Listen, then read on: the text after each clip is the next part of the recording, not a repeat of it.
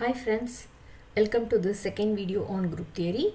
This video will concentrate on the properties of group theory.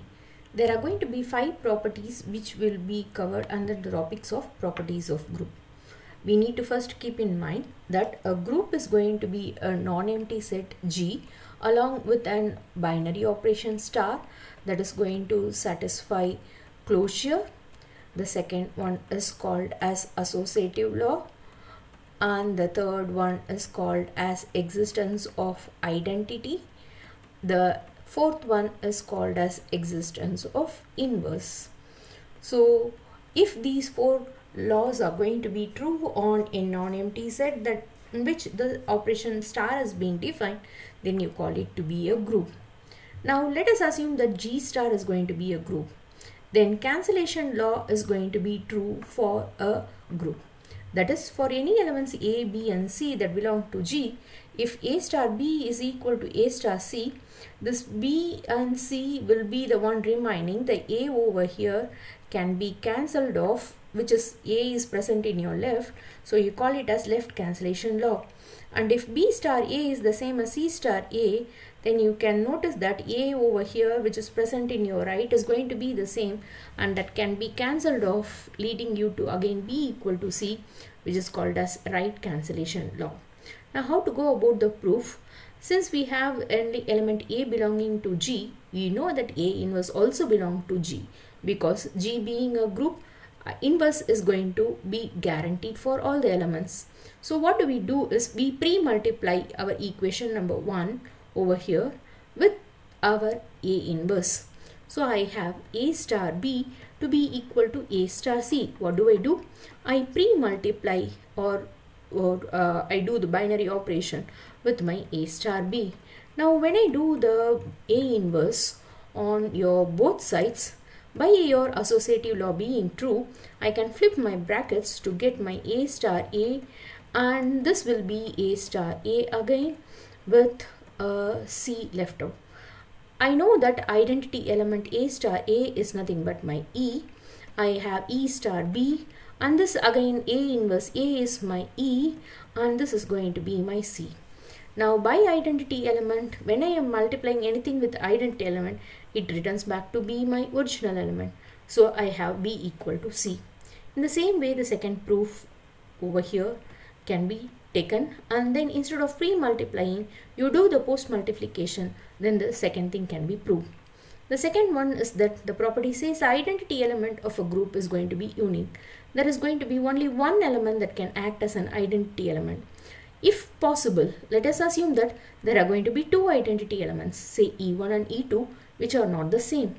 So if I take E1 as the identity element, then for any element A belonging to G, I know that E1 star A must give me the same as A star E1, which is giving me back my element called A. If I assume that E2 is going to be my identity element instead of E1, then for the same A, I have E2 star A to be the same as A star E2, which will give me back my A.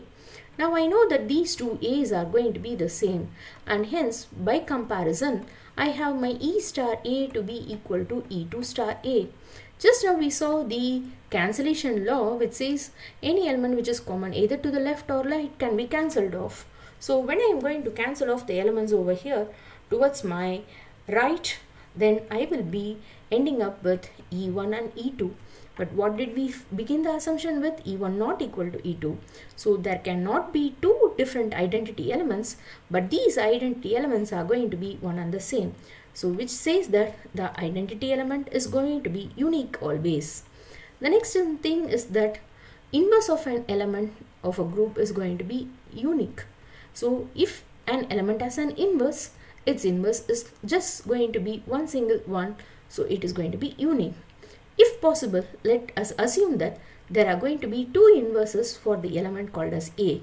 So one element we assume that B is an inverse, and for the same A we also assume that C is going to be the inverse, and we have taken the quantity that B is not equal to C. So if I assume that B is the inverse of A, then I have A star B to be the same as B star A, which gives me back the identity element E. And if I assume that C is the inverse, I have A star C to be the same as C star A, which gives me back the identity element called as E. If this E is going to be the same from my equation number 1 and 2, and now I know my right hand side also, the quantity where I began over here, this also has to be same. So if I have my A star B to be the same as A star C, I know by cancellation law, this E can be cancelled off, leading you to B equal to C. But what did we begin with? B not equal to C. So why is this contradiction happening? That was due to the assumption that there are going to be two inverses. So you don't have two inverses. The inverses are going to be one and the same. So you know that the inverse element of an element in a group is always going to be unique in nature. Next comes the property which says that for any element A and B belonging to G, we have A star B to be the whole inverse is B inverse star A inverse. That is, if you have A star B and then you have its inverse, which is going to be A star B, the whole inverse, I can show that when I do the binary operation over here, then this has to give me E. So if I am going to prove that this quantity is going to be the same as my B inverse star A inverse, then we are done. So what we do is we show that the inverse of A star B is going to be B inverse star A inverse. It is enough to prove that A star B into what we have to prove, this is going to be B inverse star A inverse. So if I take or replace this position by B inverse star A inverse, I will have to get E.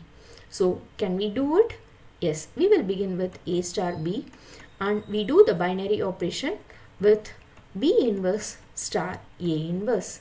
Now in the next step, by associative law, I am going to flip the brackets for the element B and B inverse, so that I take the value of B star B inverse to be equal to E, and now this gives me A star E star A inverse.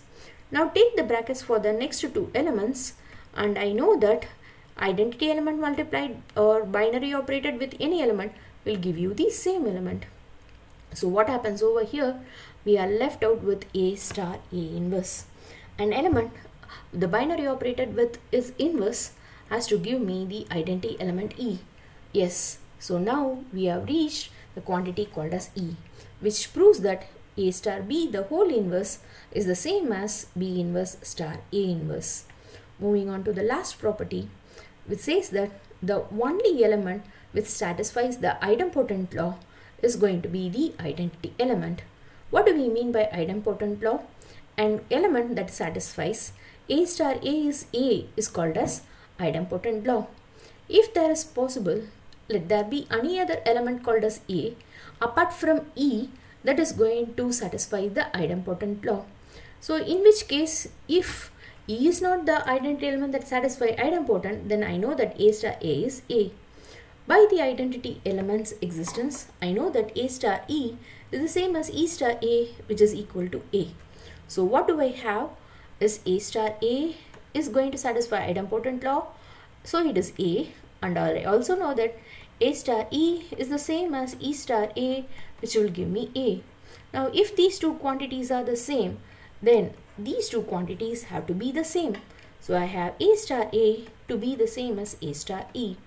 Now by my left cancellation law, I have A to be the one and same as my E. So the contradiction appears over here, that I assume that A is not equal to E. So the only element that is going to satisfy the idempotent law will be the identity element. I hope these 5 properties I have given you an insight on how to handle problems on the groups. Now the detailed works on problems of groups will be discussed in our next video. Keep awaiting. Happy learning. Keep learning.